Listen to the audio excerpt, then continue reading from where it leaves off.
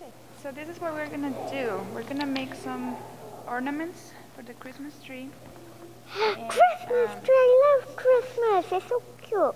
Jennifer is a really good example of how the arts can help. She is extremely creative and very high energy, and as a result she sometimes has a hard time focusing, or she just simply gets bored with what's going on in the classroom or around her.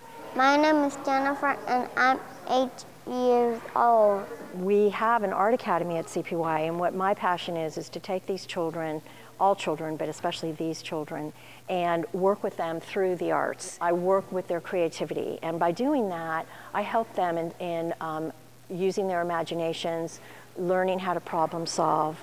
It's much easier for them to start to focus and concentrate on certain things. I think art is very important for kids too, because they can start a project, and the emotions that come out of them when they are working this project are very important. The project is not about the project itself, it's about the emotions that come out when they're working on it. So if we make them be aware of these emotions, when they finish the project, they can talk about it. I like to draw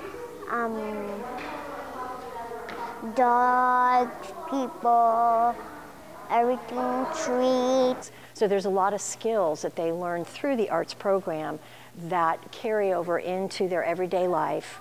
Teamwork, communication, organizational skills, self-esteem, which is a huge one, and all of this carries over into their academic world where they're better able to concentrate. They can do math problems easier because they're problem solving, and they just have a better, well-rounded idea of what the world is like. Making some stars. Making stars for our family.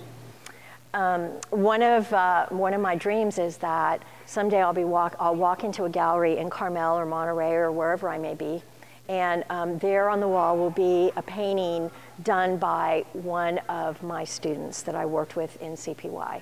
And that would just be so heartwarming to know that I influenced and touched a child to the point where they grew up to be a fine artist.